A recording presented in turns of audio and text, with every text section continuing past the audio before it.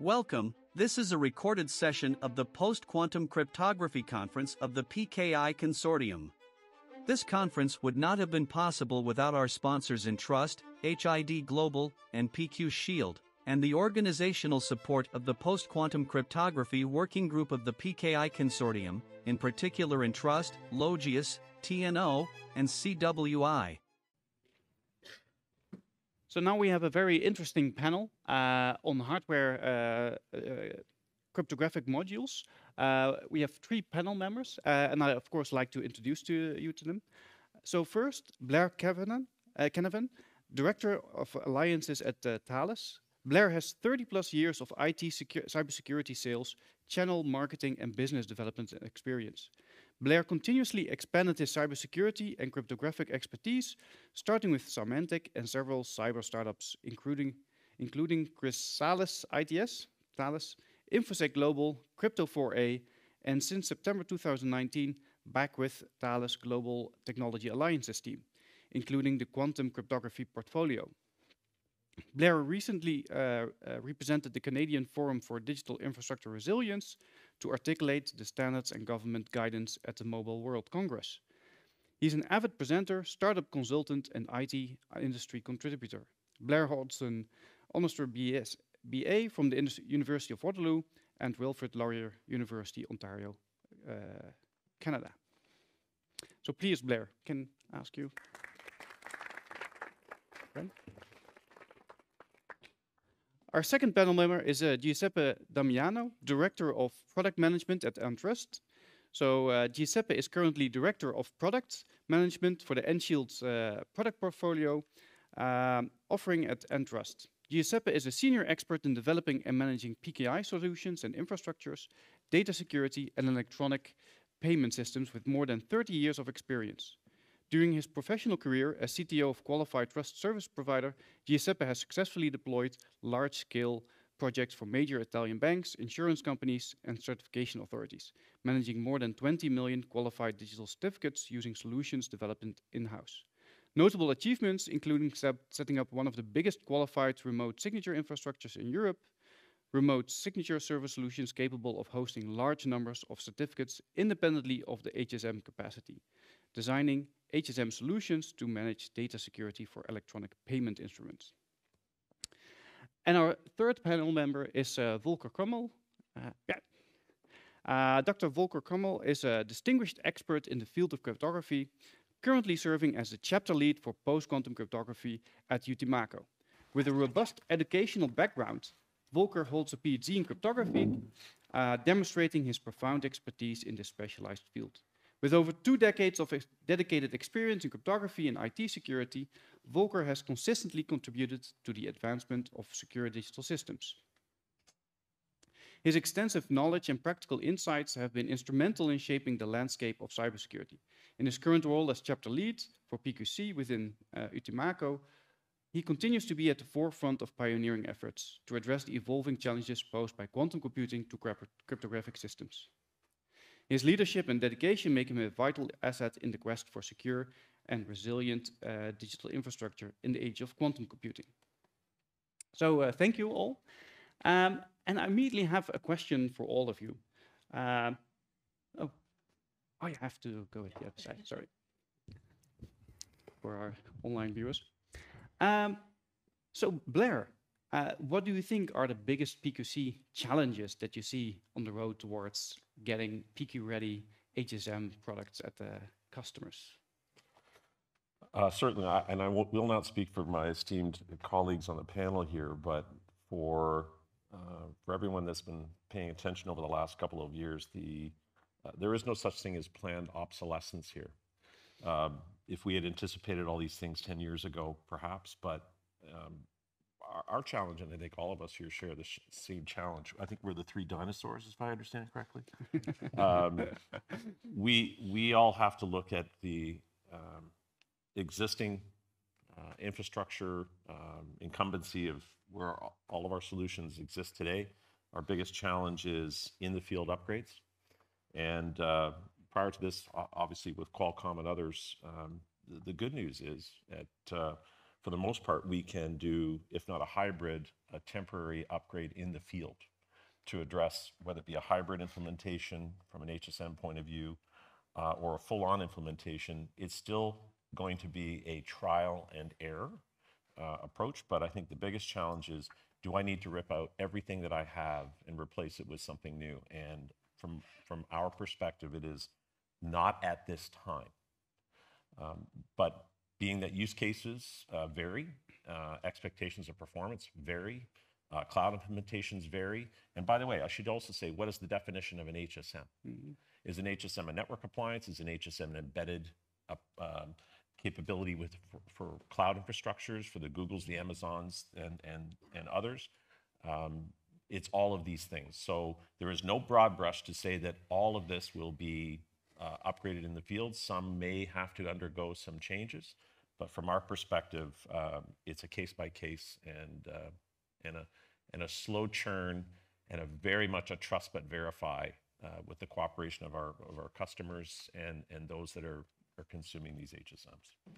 So you're really already aiming at reusing the current hardware and doing in the field upgrades. That's right. So surprisingly, several years ago, and we didn't anticipate this, we have an adjacent capability called a functionality module. And some would say, well, that's a bit of that's not within the confines of the HSM itself. No, it was always designed to be, if you will, an adjacent capability, a staging mechanism, if you will, for running any type of algorithm or custom code that you may want to run within the HSM. Surprisingly, that became a perfect opportunity to embed the Open Quantum Safe stack or other post-quantum libraries, and allowing organizations to test. And that's back to my point of, we're not even through the gate yet. We need to test, we need to try, we need to work with the partners, all the PKI partners here that are also delivering solutions that have a root of trust requirement. So we're working together, collaborating in real time, literally paving the road in front of us for various things from code signing to PKI to TLS implementation. So I think that opportunity to shift from a functionality module into firmware is upon us, and will be in the next 12 months. All right, thank you. Then maybe Volker, for you, the same question. What is your view on the PKC challenges that Utimaco sees? So I think for the customers, as we saw yesterday, all the processes and the recommendations how to start, I think the initiation is the biggest obstacle for every customer. And as we heard also today, changing your algorithms, making your decision is a very hard and complex problem for the customers. So they need support in that. And as we heard also yesterday, you need to test and to do proof of concepts. And for us, it's a very important thing to help the customer in taking these steps. So building your first test environment, lowering the barrier of changing and playing around with PQC algorithms, because we see today the lithium is selected. We still don't have the standard, which is not a problem from our side, but for the customer, of course, it's a barrier and it's an obstacle to start, let's say, doing productive code and implementation on that. So this is why we, from the Utimaco side, support in the sense of that we provide the algorithms as firmware modules, firmware extensions for our HSMs, so that you can load them onto your existing HSMs. We also provide a software simulator for that. So it's a piece of software that you can install and you can download from our web portal and install, and behaves completely like a hardware security module from the functional perspective. So of course not from the performance and from the hardware security perspective, but you can use your testing environment, scaling environment, so you can have multiple instances of this and directly check how your implementation, your system will behave on a functional perspective. And if you want to go a step further, you can of course have the stuff on the hardware on premise as you want to have, but we also offer this HSM as a service, so you can have this as an online service, so you can do your estimations and your measurements on for example, speed and performance things. For example, if you have an peak situations that you will face, and then you can check how many signatures, how many CAM operations you will able to do per second or per minute, something like that. And I think this is the from our perspective the most important part to get the customer where he is today, and help them to do their first experiments and do their first estimations, and of course support in going further on that to have a high and highly integrated and secure integration of hardware security modules. And we are talking here now about the classical hardware security module, like a server component, not like the embedded part. Yeah. And Giuseppe, also for you.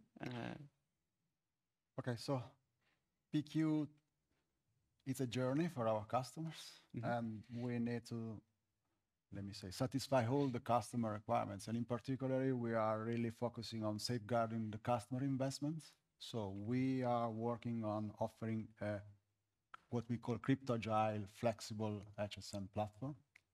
So we cannot promise that HSM is fully PQ resistant and PQ ready in few weeks or few months or whatever. So there are so many uncertainties that have to be analyzed and verified.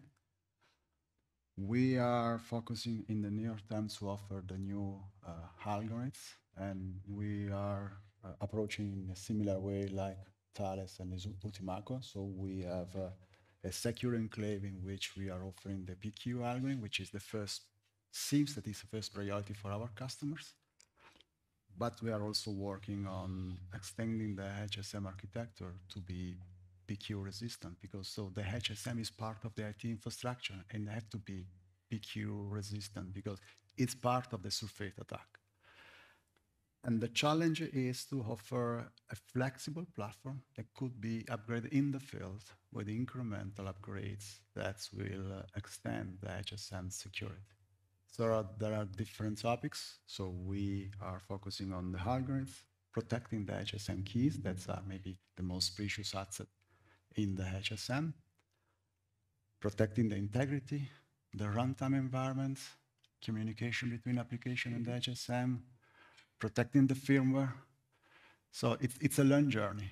So the challenge is to offer a new hardware platform in the near terms that could be upgraded in the field to guarantee and to safeguard investment for the next year, because we cannot imagine that the customer would change the HSM every year. It would be very good for us, but that's not the case. Yeah. So when do you think, right? Indeed, not in any time of months, right? Because first the NIST standards, the final standards have to get out, and then I presume there still needs to be certification, etc. So when do you, sometime in the future, do you see clients would have PQ ready HSMs? The PQ ready would be an incremental approach. So I think that the security requirement will be upcoming in an incremental way, because some challenges are unknown, and so I do not expect the NIST is going to preview everything in advance.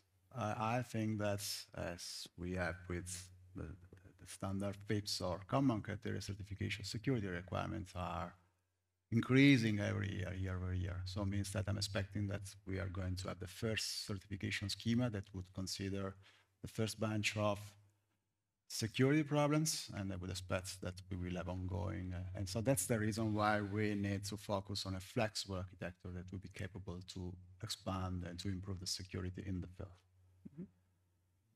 Okay, thank you. Then maybe, of course, we want to make this interactive. Are there any questions from the audience for our panel? Oh, yeah, of course. I'm very curious how you will see the role of stateful hash-based algorithms, because HSMs often have very high availability requirements and needs extensive backup restore procedures, that kind of thing. On the other side, you have to have a state that you can roll back on. Do you see stateful hash-based algorithms to be suitable to be implemented on HSMs? Maybe I can take this question. Please.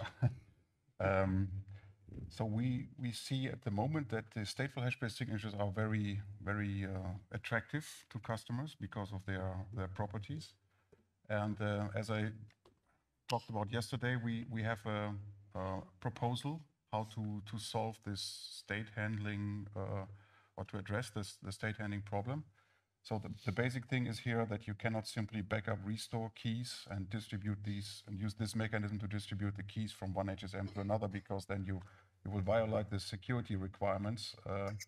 But of course there are, let's say, if you're using HSMs that provide a very high, let's say, security environment, there are systems and mechanisms that you can securely transfer this key and state information.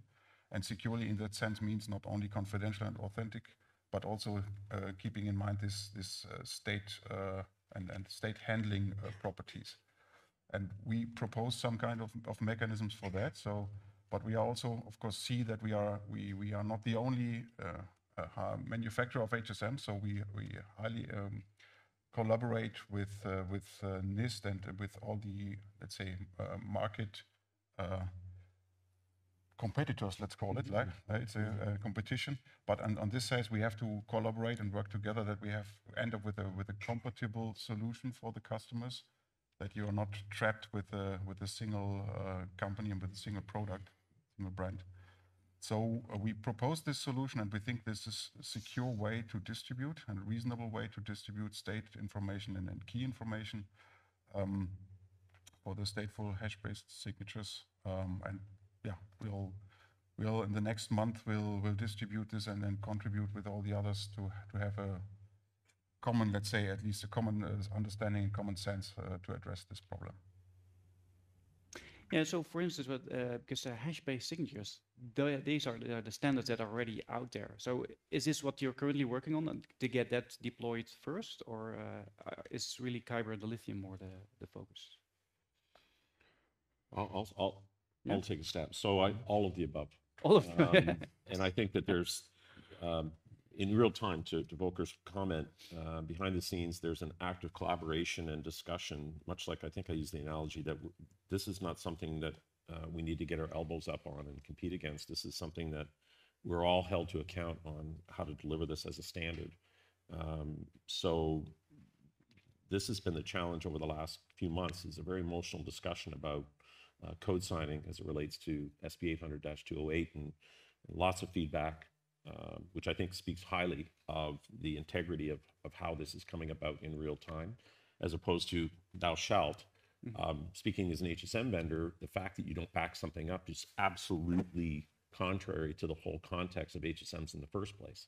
So for that, we have to look at this realistically and provide alternatives, not just that's not possible, or we can't do that, or we don't support that. So there's an active discussion, and I think that there's going to be, I won't predict the future, but we don't have the luxury of time, but we have to be careful. So I think before we flip switches and implement, the conversations going on with NIST and specifically with CNSA 2.0 and how this is all going to come about, I think this is going to work itself out in the foreseeable future.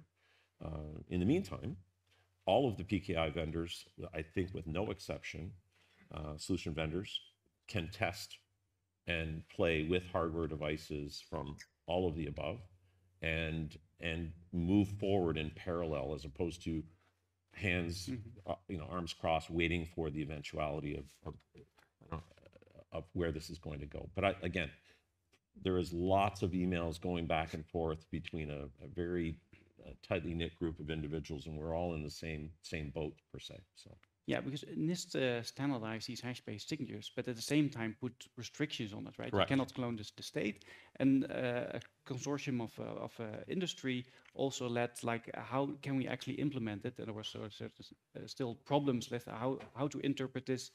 to actually be FIPS compliant.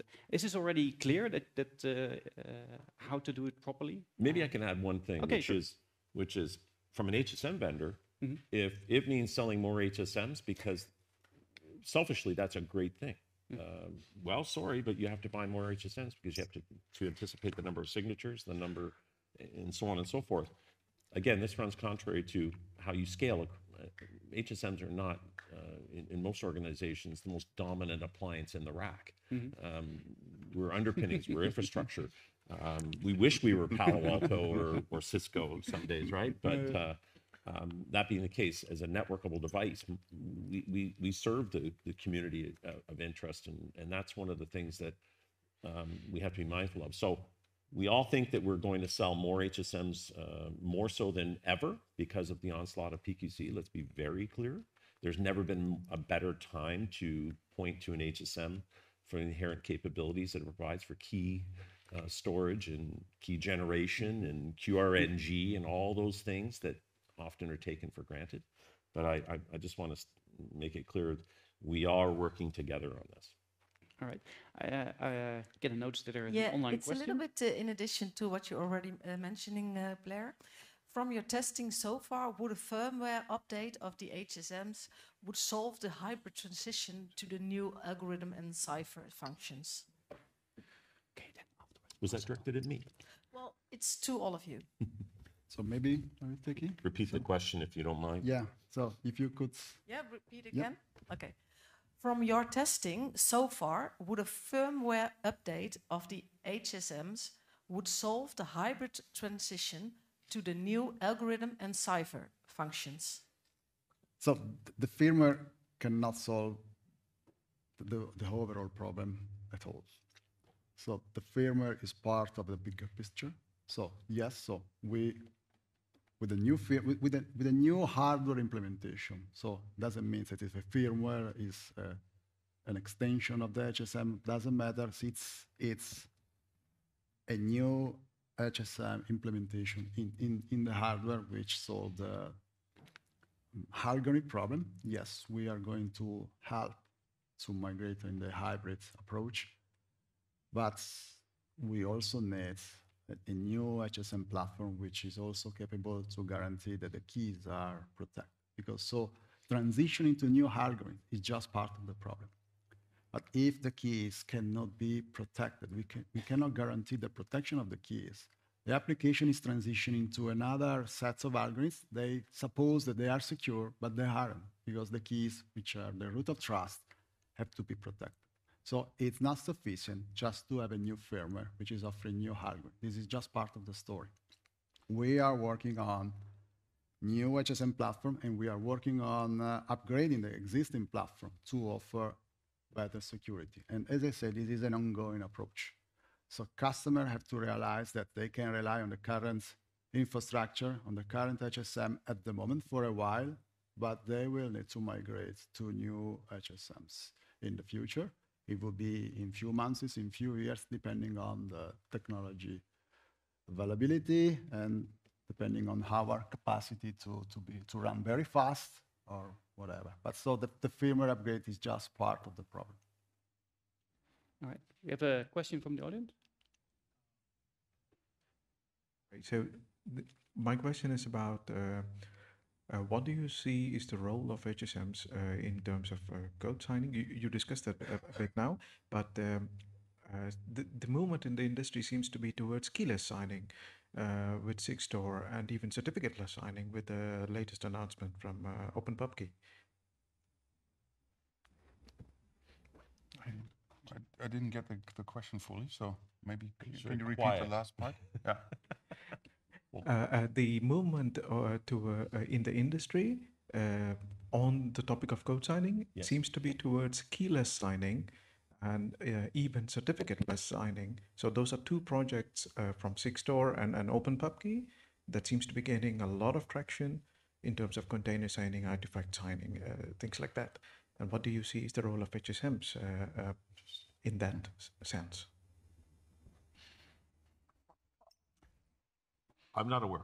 So I think my first answer would be something like, okay, if you have this keyless, so the main task and the main task of an HSM is to protect keys and to build, let's say, a secure home for the cryptographic algorithm and the secret key.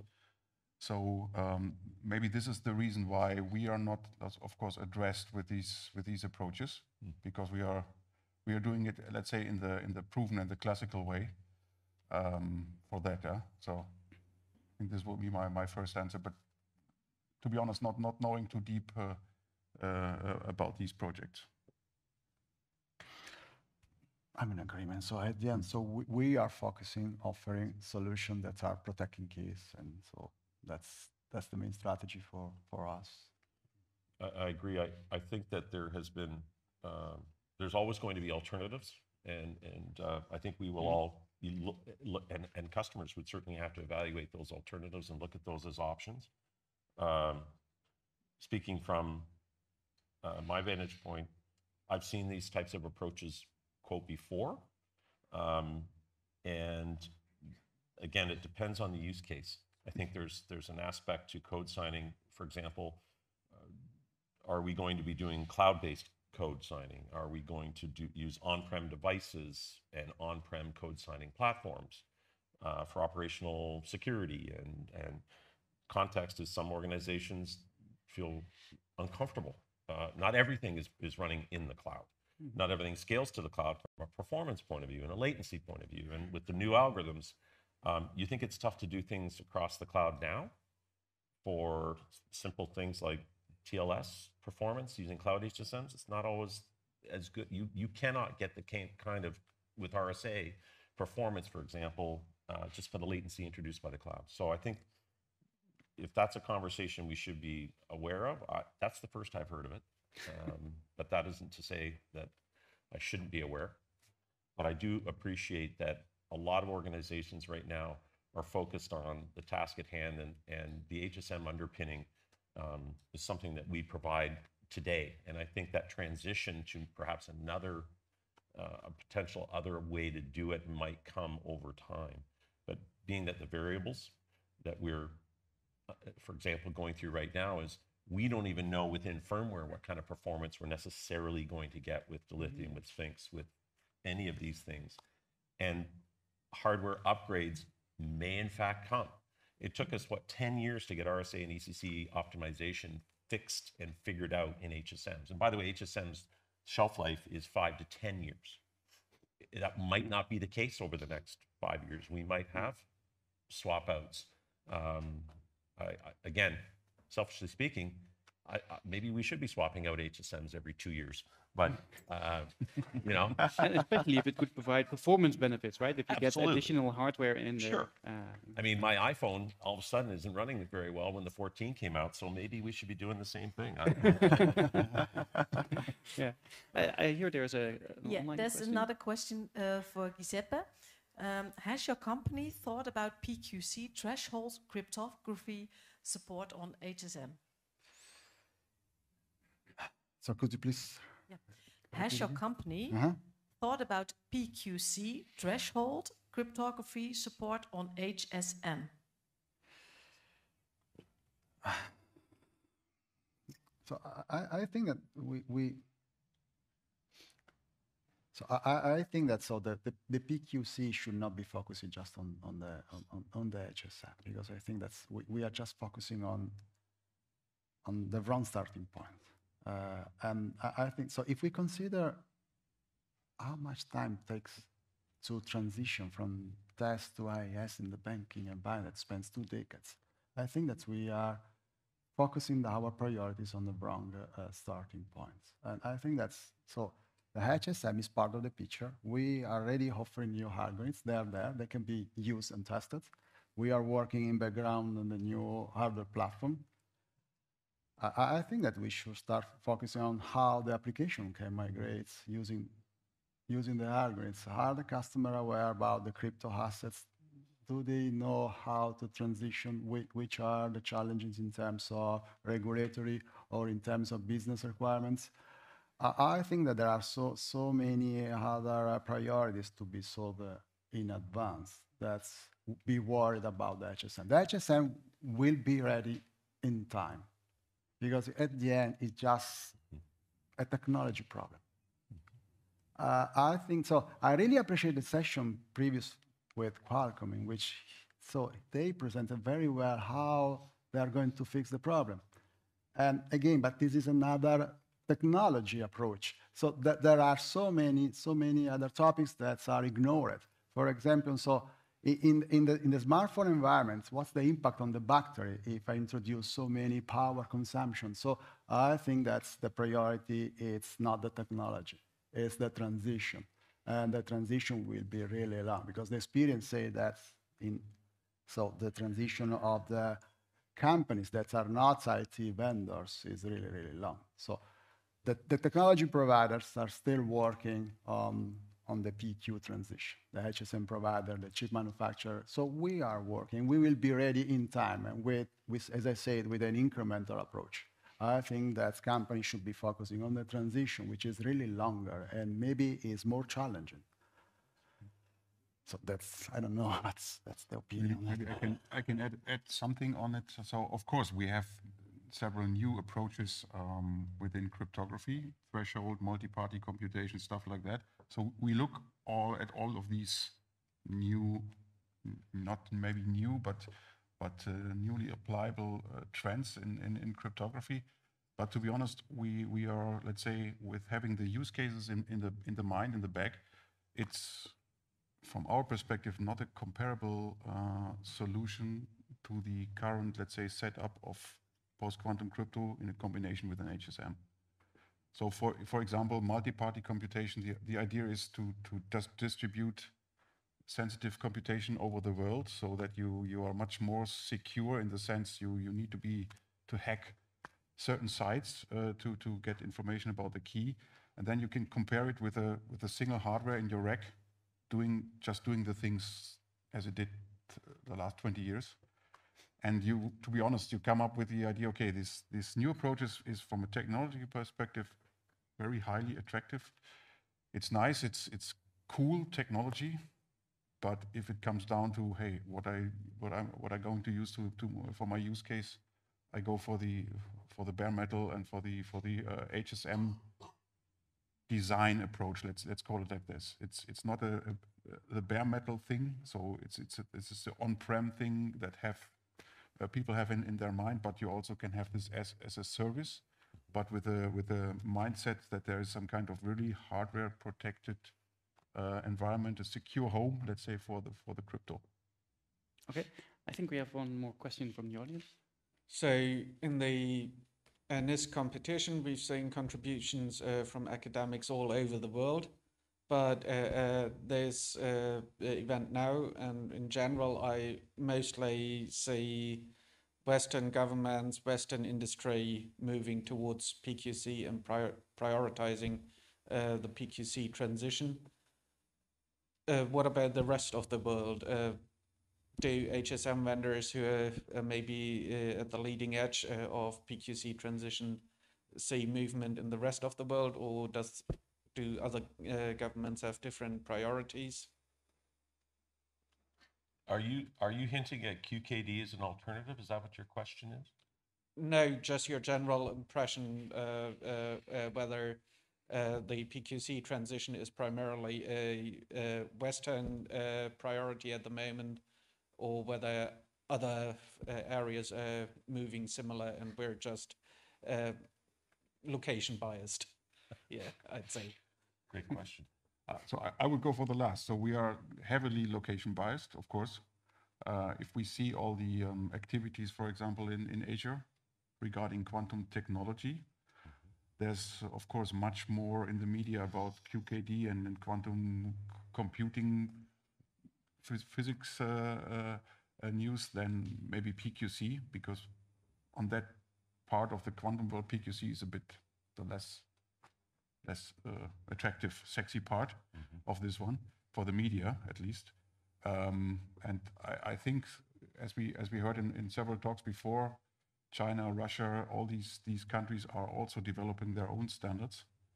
maybe not with the same media attraction, maybe not the same impact as the NIST process, because NIST, I think, attracts more, most of the researchers in the field than let's say, China or Russia, but still there are many activities. This is one side, and on the other side, of course, you have to think about the addressable market with these standards.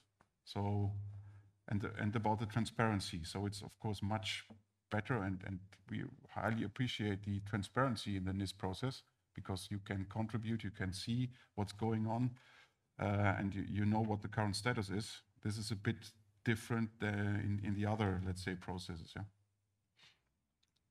Well, actually, we're sort of running out of time, so you can always ask them later.